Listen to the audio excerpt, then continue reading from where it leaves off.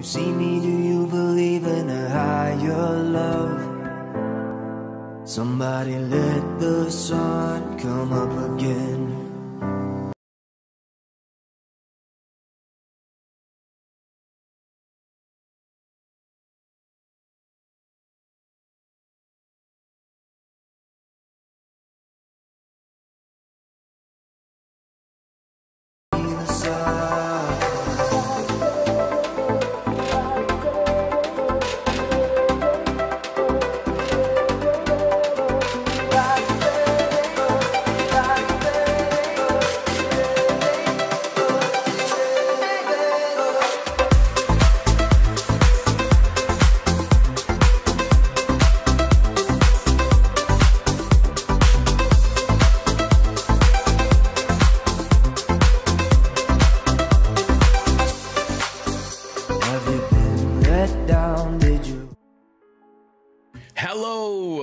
Welcome back, guys, to the stream of This Is Live, and I want to say thank you so much for those of you who's been actually watching my live stream and watching my This Is Live. I know there's been I told you that I'm gonna be back, and yes, I'm back.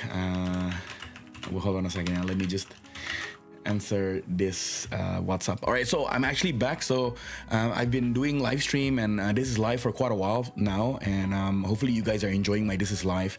And I have a few topics coming in, and today is Thursday. Yes, today's Thursday the 12th. Yeah, I'm gonna do a live now, and I think tomorrow I have another set of uploads that I'm gonna give to all of you. But today is about This Is Live, so I hope you guys are staying fantastic. And guys, pandemic is ending. It's called endemic now, and I think almost every school has gone back now. And I think if you know, I know principals everywhere, like all the schools in Indonesia and in Jakarta. So what I know is that school is coming back very, very soon. Isn't that excited? I'm so excited, man. Like, to see, what can I say? To see people face to face is just super excited for me, and I just can't believe it. Like we're coming back to school, and then I think training is going to be back on site, and everything's just gonna be great. I'm very excited for it, you know.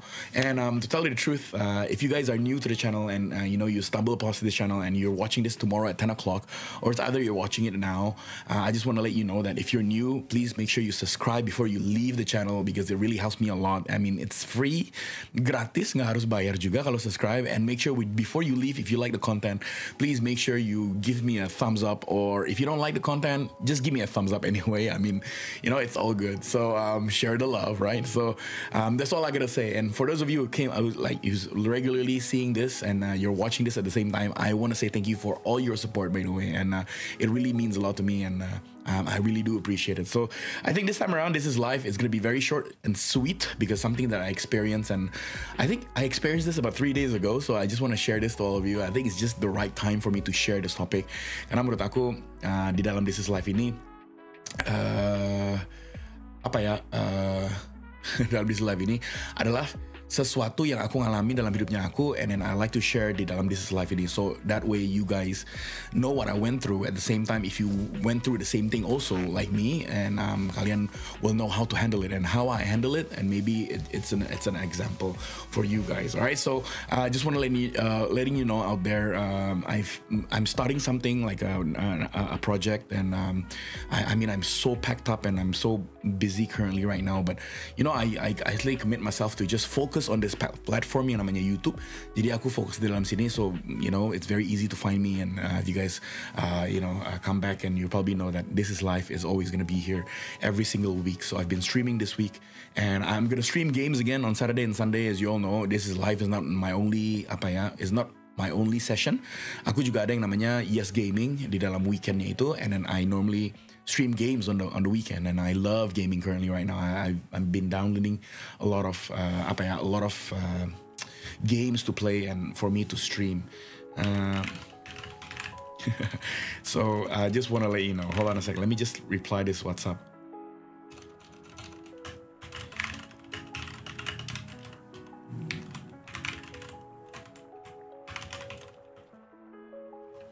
Yeah, so let's get started. I want to say hello to Ryan. Ryan just came here. Ryan, thank you so much for being here. I really do appreciate it for dropping by. It really means a lot. Thanks so much. And let's get started with This Is Life. Hopefully you're baik-baik aja, sehat-sehat aja, Ryan. And let's get started, okay? So today's This Is Life is a bit I think you all heard the topiknya. Kayaknya kalian juga pernah dengar topiknya ini. Topiknya itu it's a topic yang orang jarang obrolin, tapi banyak orang yang punya. Jadi banyak orang yang punya. Jadi temannya aku juga banyak yang punya yang namanya symptomsnya ini. Aku sebutnya symptoms ya. Ryan bilang, how are you coach? I'm great, I'm awesome. Thank you so much Ryan. I really do appreciate it. Yeah, how are you? Hope you're awesome also at the same time. Hope you're always healthy at the same time also. Thank you so much for dropping in ya. So let me talk about today's topic. And I think you noticed. And do you have a friend like currently? Maksudnya lu punya teman nggak sih yang selalu mikirin apa yang dia takut apa yang terjadi, terus dia kayak mikirin terlalu banyak, dan akhirnya dia worry too much, yang namanya bingung atau mau gimana, and you kamu punya teman seperti kayak gini yang selalu worry, selalu dia pokoknya disuruh apa dia selalu bilang aduh nggak bisa deh, ntar kayak gini, disuruh ini juga ntar dia bilang aduh nggak bisa deh, takut karena ini. Jadi I'm sure you have a friend like that. And recently, four days ago, I have a friend. I'm not gonna tell you his or her name, but I'll just let you know, okay? I have a friend who has these symptoms. The symptoms itu dia terlalu, yang disebutnya today's topic yang namanya overthinking. And I know that a lot of us have friends like that, and they overthink quite a lot. And this is one of those symptoms that I think a lot of people say it cannot be changed. There's a word for this. I think namanya anxiety symptoms atau depressed, or I don't know. I mean, a lot of people name a lot of things, but I'm just letting you know there's other symptoms like this di luar sana yang namanya orang tuh selalu overthinking. Mereka memikirkan sesuatu terlalu banyak, and akhirnya dia ngerasa bahwa yang namanya mau ngelakuin sesuatu itu menjadi takut. Jadi ada barrier untuk mereka melangkah. Ini tuh menghindar mereka untuk potensialnya mereka untuk keluar. And I should just share this to you, but I'm not going to tell you the name. I think 4 days ago, I know that my friend has the symptoms yang namanya overthinking. And then, but it didn't went into the peak point. It didn't go to the highest point, which is 4 days ago. Why? Because 4 days ago, he or she, jadi kesebut ya namanya he actually wanted to go to a university, dan kuliahnya dia harusnya di luar negeri. Tapi sebelum gini ya, menurut aku kesempatan beasiswanya itu dia udah dapat. Menurut aku dia orangnya pinter banget, lebih pinter dari aku padahal, and educationnya dia luar biasa banget. Jadi background educationnya dia keren banget. Tapi at the same time, when I was sitting down in a cafe with him, and then he actually turned around to me, dia bilang kayak gini, I'm gonna turn down the scholarship interview untuk keluar negeri katanya. And I said, why? I said, why dude? I mean, it's opportunity for you to keluar negeri, right? And then for sure, kalau aku ngeliat temannya aku ini, dia gak kekurangan uang. Karena menurut aku dia financially stable. Apalagi keluarganya juga. Dan menurut aku keluarganya juga bisa support dia untuk keluar negeri. So I asked them, aku bilang ini, so why don't you want to register? Why don't you want to masuk ke dalam entrance exam scholarshipnya ini? Terus dia bilang kayak gini, aduh gak tahu deh, ntar examnya kalau misalnya gak lulus kayak gimana. Atau misalnya ntar pertanyaannya pakai bahasa Inggris, aku agak sedikit susah bahasa Inggris. Terus dia bilang lagi, aduh aku takut deh, ntar pasti banyak yang daftar, and akhirnya dipilihnya cuma 2 atau 3, udah pastilah aku gak bakalan bisa, dia bilang kayak gitu.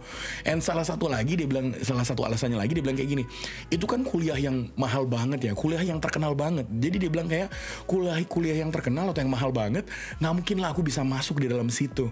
And I started to sit down next to him, and I finally ask myself kayak, oh man, kayak all of these things yang barusan kamu bilang, all of these things, it's the result, atau itu adalah yang namanya symptoms dari yang namanya overthinking. Nah, kebanyakan orang, a lot of people out there, they say overthinking cannot be cured. Yang namanya memikirkan terlalu banyak, depressed dan lain sebagainya, nggak bisa cure. Personally from me, I don't know, you might go against my opinion, tapi aku cuma bilang sama kalian semuanya yang ada di sini, semuanya that's internally di dalam kita itu we can control it. Let me tell you, I promise you we can. Jadi semuanya yang kita pikirkan, semuanya yang kita ngerasakan dalam dirinya kita, itu kita bisa control. Bahkan aku pernah share di sini di THISISLIFE juga ada satu formula yang namanya E ditambah R sama dengan O, which is yang namanya event plus response, response sama dengan yang namanya outcome-nya itu. Nah, outcome-nya itu sebetulnya bukan yang paling penting. Yang paling penting adalah response-nya itu kita sendiri.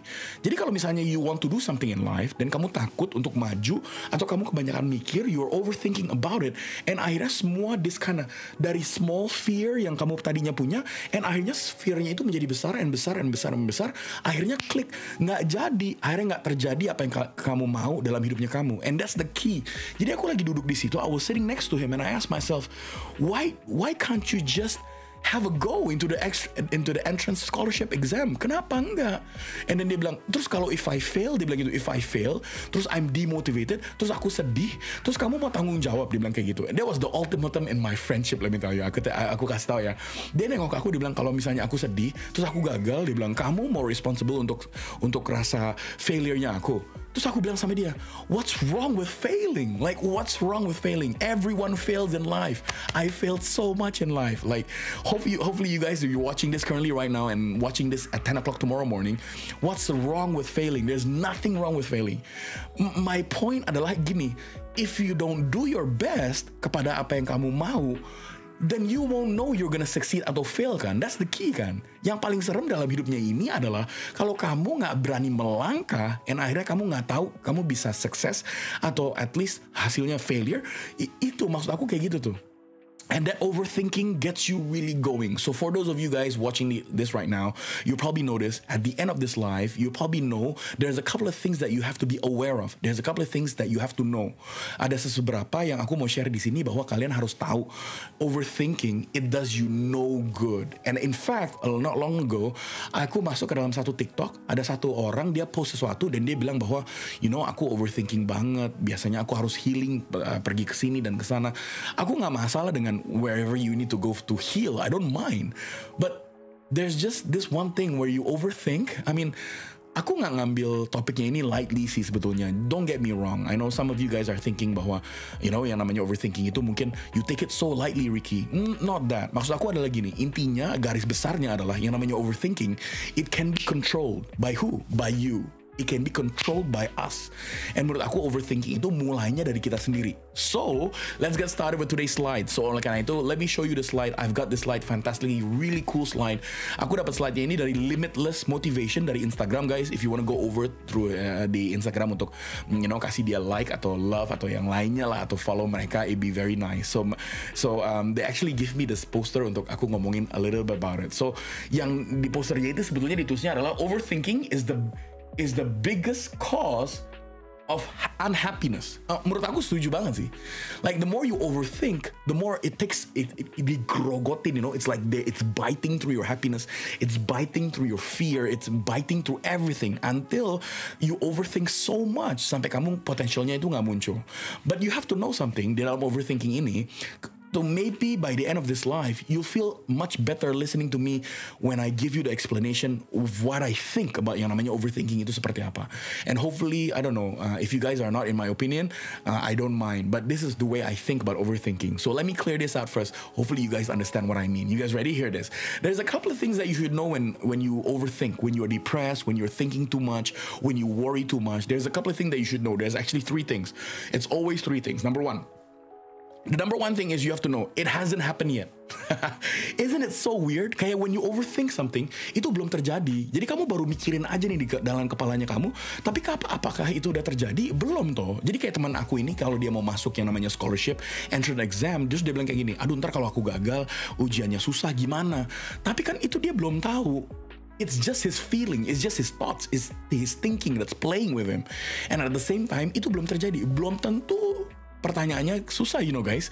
Dan belum tentu juga dia akan gagal di dalam yang namanya entrance examnya ini. Jadi aku cuma mau bilang adalah overthinking, it's like giving interest atau investment kepada sesuatu yang belum terjadi dalam hidupnya kamu.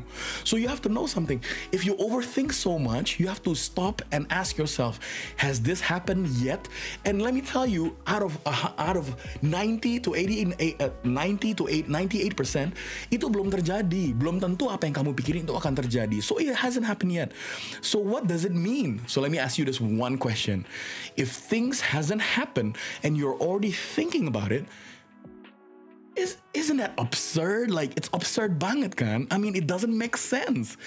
I mean, it's okay to worry. I mean, at the same time, I know you guys are watching this right now, kayak bilang, ya tapi kan it's okay kalau kita takut kan? Ya, it's okay kalau kamu takut, tapi over takut itu nggak okay.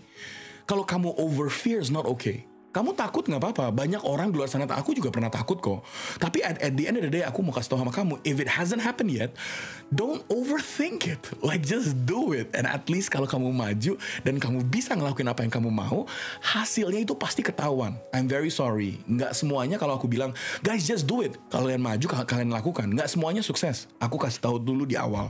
Not everything that you do with encouragement, with confidence, with braveness, itu hasilnya selalu sukses. Enggak, there's no guarantee in life. Tapi at least you will know kan. At least kamu tahu bahwa I did my best. Kalau if I fail ya udah.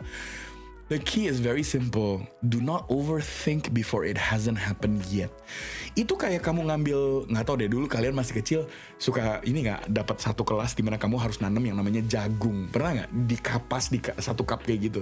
Itu sama seperti kayak gitu konsepnya. Artinya kayak gimana? Jadi yang namanya let's say jagungnya ini adalah your fear, your worriness, your overthinking. Kalau setiap hari kamu yang namanya siram pakai air, udah pasti it will grow. You get what I mean? It will grow. Jadi no matter what you think, what you fear of, what you're scared of, what you don't like doing, at the end of the day, kalau kamu if you put water on it, it will grow eventually. And when it grows, that's when it becomes very, very tiring for people, physically and mentally. And that's all I gotta say. And I want to say, Ryan bilang gini, I'm good, baru pulang dari retret, kayak kata Ryan, nice. So let me read out the comments here. I gotta say, since when you start on stage or teaching some people, I guess. Exactly, Isabella is here, Hannah juga. Thank you so much for coming here, I really do appreciate it. I mean, that is so right, Hannah. I mean, Isabella, it's so right. Like when I teach, when I train, you guys know I'm a trainer, right? And every time I go up, every time I finish my session, everyone always say, wow, it looks like you never get scared. Don't get me wrong, I get scared before I go up. Like, I get scared. But you have to know something. If I'm scared before I go up, then there's no trainer to teach that day. That means if I'm scared and I let that scaredness and I let that fear takes over me, that means that day saya nggak akan maju ke dalam stage. That means that day, hari itu aku nggak bakalan muncul di dalam stage-nya itu untuk ngajar. You get what I mean, right? Jadi aku mau bilang teman aku, he's probably watching this right now currently. So aku cuma mau bilang sama kamu ya, kalau kamu belum melakukan dan kamu di awalnya udah mikir kamu gagal dan kamu nggak bisa, ujiannya susah dan segala macam, you're never going to make it in life. It hasn't happened yet, belum terjadi. Kalau belum terjadi, do not overthink it. That's it kok. Number 2, did you know that every time you overthink, it's making you unwell? Let me tell you something. It's making you unwell because it starts from one thing. Mulainya dari satu hal yang kamu overthink, and akhirnya besokannya kalau ada sesuatu yang baru, itu kamu jadi overthinking mengenai itu lagi. Dan besokannya kalau ada sesuatu yang baru lagi, dan kamu menjadi overthinking itu lagi. And don't tell me di dalam live-nya ini kalian bilang, kamu nonton aku bilang kayak gini, enggak lah, kalau itu cuma sekali aja, besok mungkin aku lebih berani lagi. No, let me tell you, it doesn't work that way. We are a creature of habit. Habit itu adalah dimana kalau saya ngelakuin sesuatu dan itu rasa enak gitu kayak gini, kayak bilang, aduh aku nggak berani nih, aku nggak berani maju nih, aku nggak berani lakukan. Dimana aku ngelakuin sesuatu dan aku nggak berani, besokannya ini yang rasa lari dari masalah ini, besokannya you will do the same thing. That's what you call habit. Kalau kalian baca bukunya dari James Clear, namanya Atomic Habits, dia pernah bilang bahwa habits itu won't happen. Habits itu nggak akan terjadi kalau nggak continuously kamu berulang-ulang dan ngerasa seneng dengan apa yang kamu lakuin. Dia nggak pernah bilang habit yang negatif. Jadi artinya adalah habit yang negatif, yang positif. Kalau kamu udah ngelakuin itu 2-3 kali, itu menjadi kebiasaan buat kamu. And until kebiasaannya itu berjalan dan jadi, and akhirnya kamu nggak bisa lari dari yang namanya, kalau ada masalah baru nih, it's time for me to run away. You get what I mean, right? It's time for me to run away.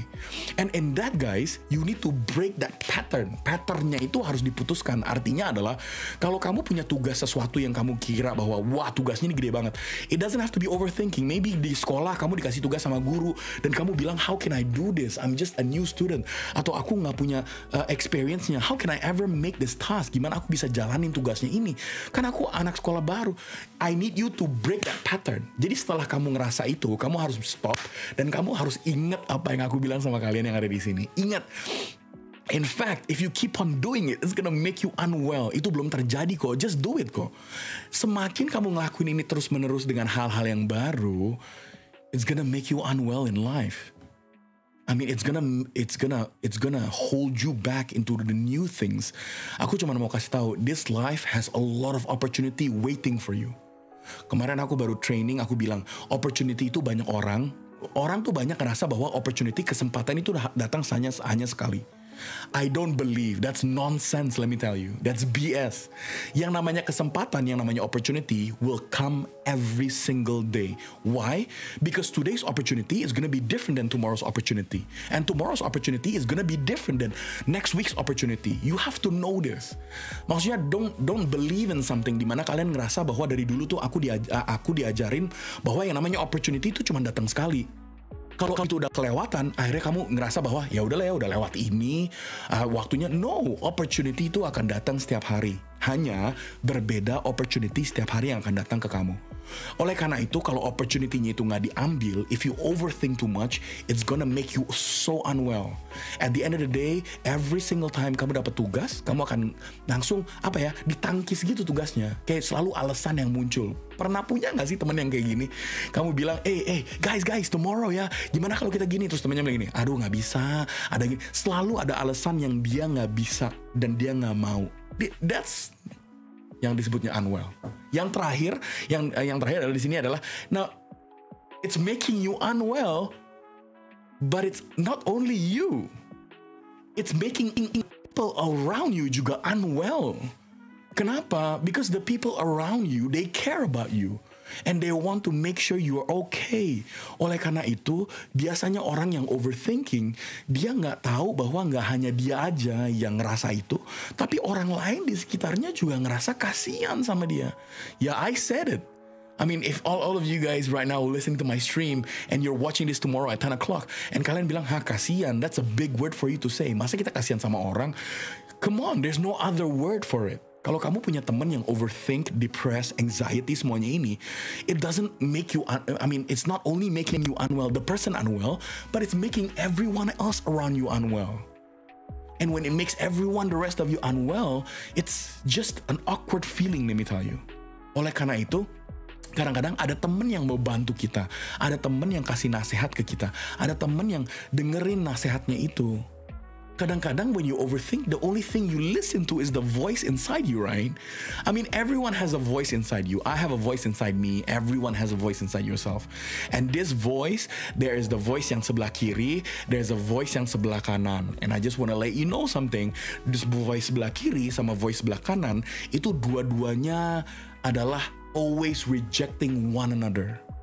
Pertanyaan Ricky sekarang adalah, which voice do you want to listen to? That's the key. Sometimes kamu udah tahu you're depressed. Sometimes kamu udah tahu you're overthinking. Tapi kalau kamu udah tahu kayak gitu, sometimes yang didengar itu bukan voice yang positif, tapi voice yang negatif di dalam kepalanya kita yang kita dengerin.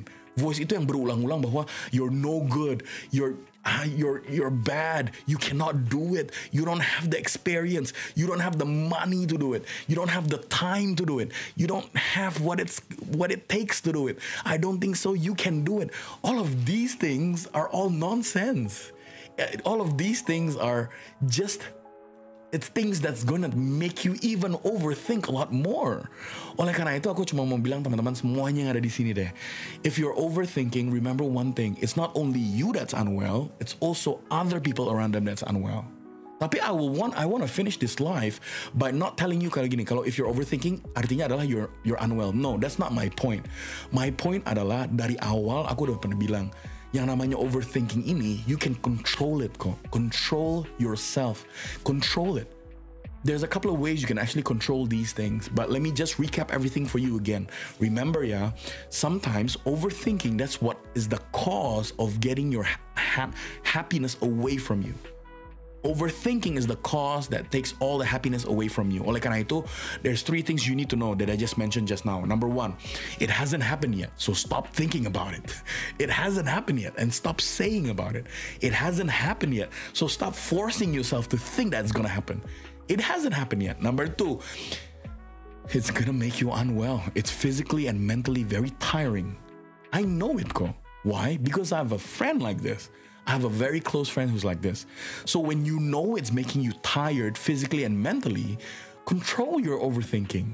Control it. And the last one, if it's making you unwell, it's also making other people around you feel whatever you feel. Because I think emotion and feeling is very contagious. That's why sometimes when you guys watch me in my live, I get a lot of DM and say, you know, whenever you're live, Ricky, you're so energetic, you know, you're very passionate talking about it. Yeah, because I want you, when the person who's watching this currently right now, or maybe at 10 o'clock tomorrow morning, I want you to feel my energy also whenever I train, whenever I talk in front of here, whenever I do my live. Because what I know in my life, throughout my life, that in my career, that I learned, that emotion, energy, and feelings, it can affect other people also.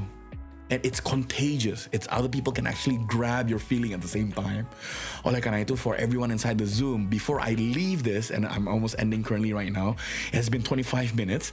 Before I leave this, I'm not gonna leave this with knowing that, you know, if you're overthinking, you're unwell. No, you're actually well, Ko. You're actually okay. It's just that you have to just sit down for a while and stay grounded. Sit down, kamu duduk, dan kamu benar-benar pakai dua telapak kaki and just duduk for a while and think about it. Maksud aku bukan think masalahnya, tapi ask yourself these things. Has it happened? Udah terjadi kah? Apa kamu yakin itu pasti akan terjadi? No, right? Ini semua karena pikirannya kita aja.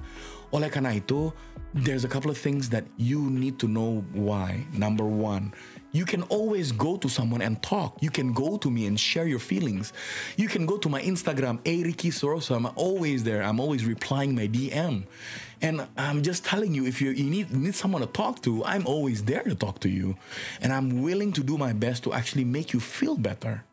There's always someone to talk to. Don't ever say to yourself that you're alone in the world. No, that's nonsense.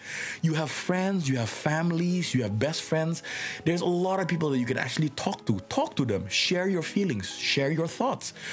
The worst part is that I want you to know is at the end of the day, if you don't share your feelings to other people, you don't feel that burden is lifted off from you. Maksudnya bebannya itu nggak keluar dari kalian. And akhirnya bebannya kalau nggak keluar dari kalian, akhirnya snaps. And when it snaps, let me tell you, you'll think of things that you're not supposed to think of. You think of things that's so dangerous. Dan kalian akan mikirin sesuatu yang paling bahaya dalam hidupnya kalian. Kadang-kadang kalau kita udah gak kuat, bebannya udah terlalu banyak, akhirnya you snap. Then when you snap, there's no one that can help you except you just need to pray, that's it. So before you snap and to go into that position, I want to let you know something. It hasn't happened, so stop overthinking about things in this life. I'll give you an illustration. I have a tumbler here. Like if I hold the tumbler in a very straight hand that I have, right? And when I hold this tumbler in a straight hand, and actually the tumbler is full with water. It's full with water, right? So if I ask you, is my tumbler, if I hold my tumbler like this, like, let me ask you, is my tumbler heavy for me? Like my weight is 90 something plus, right? If I hold this tumbler in my hand, I think that tumbler is heavy? Of course not, right? Because everyone's watching this currently and you'll probably say, no, the tumbler is very easy to grab. Of course. That's why I'm grabbing it right now. That's why I'm lifting it right now. But you see, the tumbler has water inside it. So what does that mean? If you don't share this water to other people, if you don't share your stories to other people, if you don't share your fear to other people, if you don't share your worry to other people to lift up your burden, it's going to be heavy. Do you know why? Because I've just hold this tumbler for about 30 seconds just now, and I'm holding it here with nothing. Like I got nothing resting on my hand. I'm holding it right now. If I want to tell you, I've been lifting this for 30 seconds, and I can tell you right now, this tumbler was very light at the beginning. Tapi now, it has weight. Like sekarang tuh, I'm starting to feel the pain in my hand currently right now, in my shoulder, in my hand, and on my wrist. And I gotta tell you something, if you keep on holding it and you don't share whatever you went through, mungkin bukan kesedihan, ke gondoknya kalian gak share ke orang lain, atau kamu gak mau share yang namanya kesalahannya kalian, sebelnya kalian ke orang lain, akhirnya kamu pegang terus kan, dan bebannya itu ada di kamu. Semakin lama kamu pegang, oh my goodness, let me tell you, this is pain. Semakin lama kamu pegang tumblernya ini, semakin lama kamu hold on to your troubles and your fear, akhirnya tumblernya ini sama kayak bebannya kamu menjadi berat. Sekarang aku udah pegang tumblernya ini dalam 1 menit lebih lah. Let's say how long I can hold this tumbler dalam 1 menit. There's nothing that's holding me back. But if you want to know something, I'm starting to sweat. Why? Because it's just painful. It's just painful. I just can't do it. Look, it's just too painful. Look, I've gone over 1 minute and 30 seconds. Let's see if I can go more than 1 minute and 30 seconds holding this tumbler. I want to remind you something. This illustration is not about gimana caranya untuk megang tumbler ini segitu lamanya. Tapi aku mau bilang bahwa tumblernya ini di dalamnya ada air. Sama kayak dirinya kita. Dirinya kita juga ada hal-hal yang kita gak suka dalam hidupnya ini. Ada hal-hal yang kita pikirkan. Ada hal-hal yang kita sebel. Ada hal-hal yang kita takutkan. Ada hal-hal yang kita gak suka. Kalau itu gak di-share, dicurhatin sama temennya kamu, akhirnya kan airnya gak kemana-mana di dalam sini nih guys. It has been 2 minutes and 15 seconds. It has been 2 minutes and 15 seconds. Now, let me tell you, this tumbler is super heavy, let me tell you. I can tell you right now, tumblernya ini dari sebelumnya, itu nggak ada apa-apanya sebelumnya guys. Sebelumnya pas aku angkat tumblernya itu, it's okay sih. But now I want to tell you something. My shoulder here, my shoulder here, my elbow here, and my wrist, it's purely in pain. Why? Because it cannot hold the tumbler anymore. Like I'm telling you right now, like my hand is shaking curly right now. It cannot hold the tumbler. Simulasinya ini itu perfect banget bagi orang yang overthinking. Semakin lama kamu pegang tumblernya, semakin lama kamu pegang dengan perasaannya, semakin lama kamu pegang dengan takutnya, itu akan menjadi berat beban. Dan akhirnya, it's gonna make you unwell. Guys, I have to tell you, I'm about to finish off there. 3 minutes holding this tumbler. I don't think so I can hold it anymore. You see that? I'm like shaking. It's like so heavy. Why? Because my muscle here cannot hold on to this small tumbler. Bahwa tumblernya itu, I can tell you, it's lightweight banget, tapi it's so painful. So you get my illustration, right? So you get my idea, right? Overthinking is no good for you at all. For you to think, yes, it's okay. For you to worry, it's fine. But not overthink and not over-worry. Because at the end of the day, if you do all those kind of things, it's gonna give you pain right now, like my hand. And to tell you, Scott, I've gone over 3 minutes and 40 seconds. Guys, I think I'm gonna stop this because my hand is really cramping right now and I won't be able to hold it. As you can see, my hand is shaking curly right now. My elbow is in pain. My shoulder is in pain. My elbow is in pain. My wrist is in pain. I won't be able to hold this longer anymore. But I gotta tell you something. Share your burden to other people. Share bebannya kamu ke orang lain. The more you share, the more will people give you input. The more people will give you advice. The more you get advice, the better life is going to be. I mean, friends out there are meant to be there to help you. People out there are meant to be there to help you out with your life. You know, they're not going to give you the solution, but they're gonna help you out with your life. Guys, 3 minutes, 4 minutes right there. 4 minutes, my hand's in pain. I gotta tell you something, I gotta stop this. It's in pain so much. So before I finish today's live stream, I just wanna say, guys, I'm gonna keep this here still, you guys. So I haven't put down my hand, but it's still in pain. I gotta tell you something, okay guys? Right, that's it. I hope you guys enjoyed today's live lessons and this is live sessions, and I want to say thank you so much. Let me read out some comments dari Hana yang ada di sini katanya. Okay, by the way, how did you know where there is 7 haunted things in Singapore? Yes, I knew. I flew over to Singapore. I kind of looked it up in the internet. Pain. Now 4 minutes and 30 seconds. I haven't put my hand down. I actually went to Singapore. I went to search it, Hannah, and I went around and I just decided to make a content in Singapore. I mean, I'm very happy that you enjoyed it. I hope you enjoyed it. But there's other there's more haunted content also out there. Okay, thank you, Ryan, for being here. I really do appreciate it, for staying all the way. My hand's still in pain, guys, so I'm just gonna bring this down a little bit before I finish today's session. Guys, before you leave, it really helps me a lot if you give me that like button before you go out. And also, if you're new to the channel, make sure you subscribe. Yes, so you get a notification whenever I am live. You get a notification whenever I upload a session in YouTube. In that, guys, I don't know what I'm saying because I'm in pain currently right now. Oh, Ryan is going to Singapore. Good luck, Ryan. Okay, if you go to any MRT in Singapore, you should watch my vlog first. Okay, 7 haunted MRT station in Singapore. Okay, guys, it's been 5 minutes and 30 seconds. My hand is in pain already. I can't hold it anymore. I want to say thank you so much.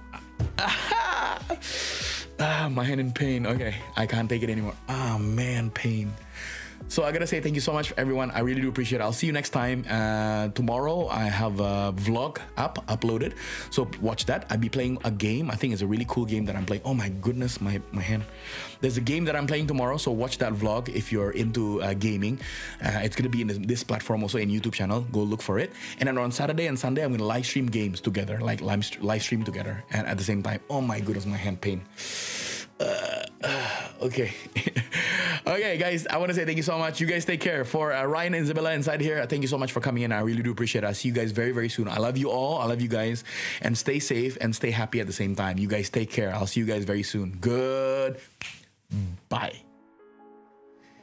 Falling on your feet, do you finally see what you're missing? You're just one lost soul, here to break the mold. When you see me, do you believe in a higher love? Somebody let the sun come up again. What you need is the heat of the summer.